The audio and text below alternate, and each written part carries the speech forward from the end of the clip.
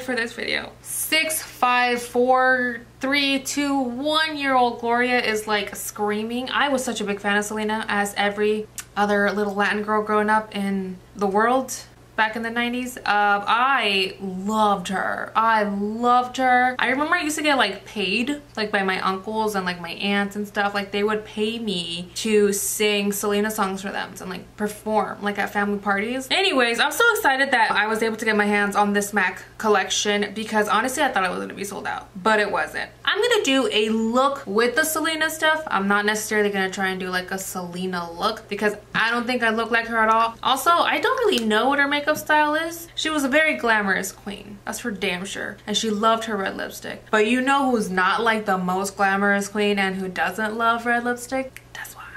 No, don't put words in my mouth. Please ask for my consent first. I just don't like the way red lipstick looks on me. Let's get that straight and out of the way. I love how red lipstick looks on other people, like my sister. But me, guys, I feel like it just ages me. It clashes with my skin tone too much, and it just ain't it. I'm gonna put tape on my eyeballs because we're gonna do our eyes. I remember she just had like the biggest, most wildest hair, and I always loved that as a kid because my sister, we love her, but she really wanted to keep me like a perfect little doll and like wanted my hair to be up. I hated that because I always wanted my hair to be down, and I always wanted my hair to be wild and like crazy and big. I've always loved big messy hair. Wasn't like that all the time because Nancy got her way there a lot. Where was I going with this whole conversation? I don't know.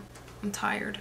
All I had for breakfast this morning was like a big bowl of oatmeal and bananas and berries and a coffee and some toast. Pero like that's it. Can we talk about this packaging? Are you kidding me? No memes, Selena. No memes. Anything for Selena. Do you see her? R.I.P. dog, R.I.P. Is this a sticker? It's not a sticker. So this is what the palette looks like. There are no shade names, although I wish there was. It's a very neutral, very some pops of color, but not a ton of anything really going on. But it's a very neutral palette that I think you can do a lot with. I'm gonna try and do my best with it, and I'm just gonna go ahead and create a little eye look. My mom was the biggest fan of her too. My mom was like obsessed with her because she always told me that's how she used to look when she was younger, and I'm like, I don't know about that, mom. Like my mom had a big booty and like some big thighs and a small waist, but my mom was also very tiny, and Selena wasn't necessarily tiny. Like she was cute, like she had a small petite body, but my mom was like a $110 at the most. But my mom's cute though. Is my mom watching this? Hi mom. Let's go ahead and grab this shade right here. I'm just gonna blend this all over mis ojitos. This is such a good blending brush that I paid $1 for. $1 at Big Lots, which I miss. I still haven't gone to Big Lots. It's been like almost 3 months since I've been to Big Lots, guys. You know what? A bitch might pop a mask on and go today. It's Friday. We have to live a little. But I probably won't because I'd have to drive there.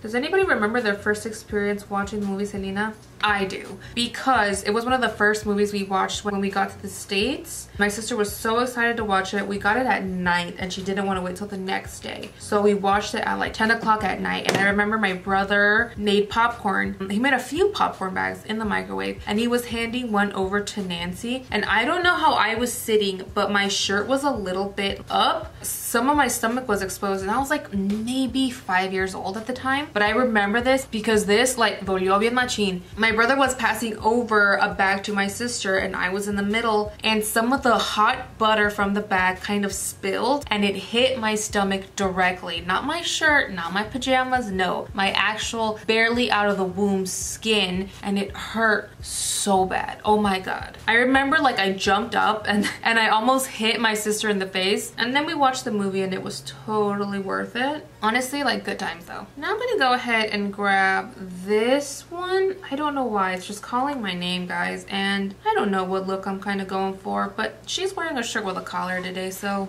you know, things are happening. When I was born, so I was born here, born in Yuba City, California. Most of my family was still in Mexico. My family story is crazy and it's one for just another time. But my family was still in Mexico. It was just me, one of my brothers, my mom, and my dad here. So I was born here. So all of you guys that have tried me and are like, oh, you're just dating a white guy for, you know what? I'm not dating a white guy just for his you know what. With my boyfriend for his good looks, everybody knows that. It's not like he has a personality or anything. I'm a superficial hoe and you guys know that. But anywho, and I was like 3 months when they took me back. And we were supposed to only be there for like 3 to 6 months. 3 to 6 months turned into 3 years. Like to the point where I got double vaccinated or triple vaccinated because my mom lost my immunization records like thrice. So yeah, that's just my long-winded way of telling you guys I'm terrified of needles. But yeah, when we went back to Mexico, my dad had to come back to the United States because this is where he worked. So it was just me, my mom, my sister, and my 4 brothers. And I was the baby, not just of my family, but like of the entire household because we lived with my grandparents at the time. So we had a TV and we had a stereo. Guess what was one of the first things I ever learned how to work?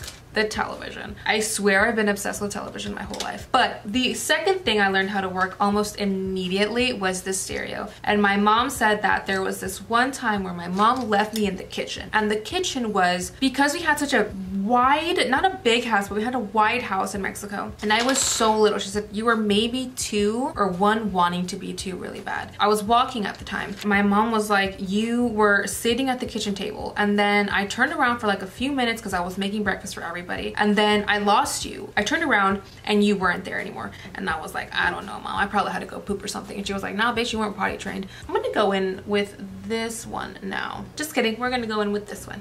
So anyways, my mom lost me because she's a really good parent. She said I searched the kitchen, I searched the bathroom that was right next to the kitchen, the room that was right next to the kitchen. Again, the house that I grew up in Mexico was very sparse. The rooms weren't necessarily close together. There was hallways up the butthole. And so she was like, I got so scared. I asked all of your brothers. I told them to go look for you down the street because one of the doors was open and the gate to the freaking street was open. And we got really scared. So I sent your brothers down the street. Your sister was searching the yard. Somehow I ended up in the roof. And then all of a sudden, I just heard the stereo come on and Selena start playing because my mom had a stereo again. And the only albums she had in there were Selena albums at the time. My mom was like, I ran into the room once I heard the music and I just saw you literally laying down on a pillow, drinking from your bottle and listening to Selena music. Because I was also like addicted to the nipple. Not my mom's. I never breastfed. I thought that shit was gross. But like my bottle, I was like,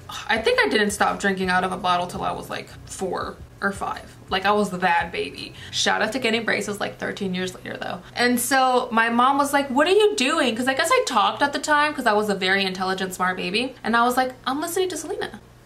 And from that point forward, she knew that when she would lose me, I either would go turn on the television or I would go and just listen to music. And I was also that baby that dragged around my blanket when I was tired and I would just either hand it to people and I'd be like, put me to sleep. Now that I think of it, I've always been like a to the point, no nonsense type of bitch. I guess I did that with my grandpa, my sister, and my mom the most. Here's my blanket, here I am, carry me, put me to sleep please, I'm tired. And that's literally how I am to this day. I don't drag around a blanket and I do follow my boyfriend around and I'm like, put me to sleep, hold me, love me, touch me. So not much has changed, but yeah. There was also that one time I got my hand stuck in a train station door. Selena's not involved in any way, shape, or form in that whole situation.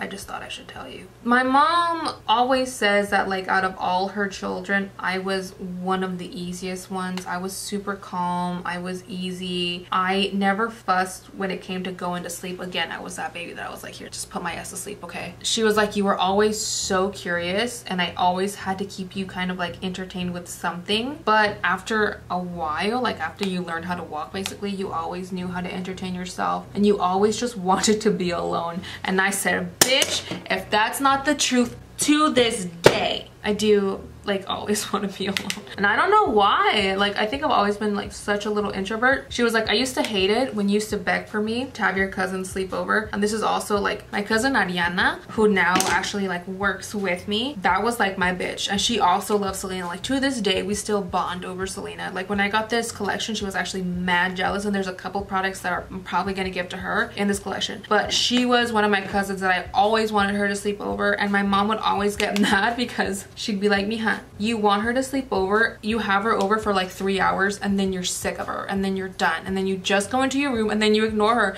And I was like, Mom, hey, madre, mommy, calm down, girl. It's not gonna happen this time. Like, we already planned it out. Check it. So we're gonna watch Selena like 3 times in a row, and then we're gonna go raid the refrigerator for everything that has any amount of sugar or caffeine in it. We're gonna stay awake all night, and we're gonna talk about boys and our changing bodies. Okay, I'm gonna dress her up. She's gonna dress me up. I'm gonna do her makeup. I'm gonna strap on some tattoos with her with a Sharpie. It's gonna be a great time. And my mom was like, you're gonna do 1.5 of those things, 2 at the most, and then you're gonna get tired. Somehow I always kind of convinced her though, and she would end up staying the night. But sure as poopy, I would get so like, I wouldn't get annoyed with her and I wouldn't get irritated with her, or I might have, but it's honestly not her. And I tell her this to this day. There's just comes a point where I just wanted to be alone. Like, we would watch our little Selena movie on repeat. We would sing our songs. We would put together our little musicals. But after all that, I was like, ah. So like, when are my tia and Tio gonna come pick you up, dog?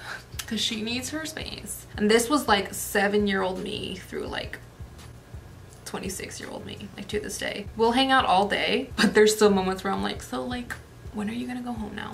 Because like, I want to be alone. I'm gonna do my winged eyeliner now, and I'm gonna use this dark ass brown. Anybody else like that? Okay, I'm gonna go ahead and do my mascara and my all that.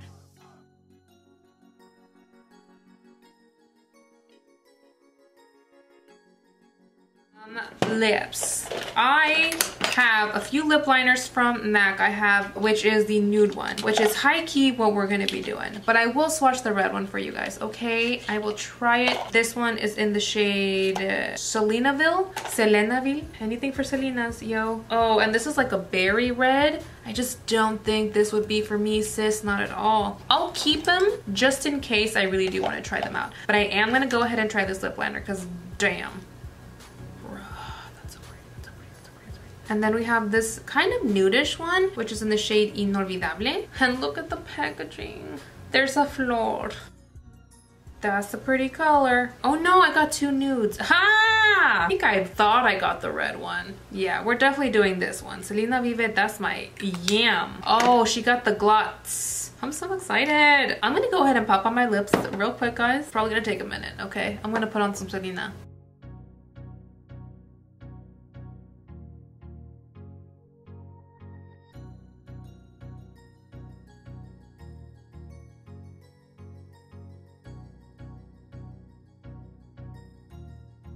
Yo, this is a pretty combination. Like I said, this was a Selena makeup look with her products. This wasn't a Selena inspired look. I'm not trying to look like her, okay? I don't think anybody can really look like the queen except like J-Lo, who is the queen in her own damn right. This is the Hyper Real Glow by MAC. Why is it packaged like this is something I could find at TJ Maxx? Oh, we're definitely gonna grab the peach shade because this reminds me of an e.l.f. baked highlight that I used to have that I broke. Definitely what we're gonna be playing with, because this is not only such a pretty highlight color, but like such a pretty like kind of blush topper. Did Selena ever highlight? That's a good question. Oh, that's so pretty. That's very pretty, very dainty. It's not exaggerated. And that's that.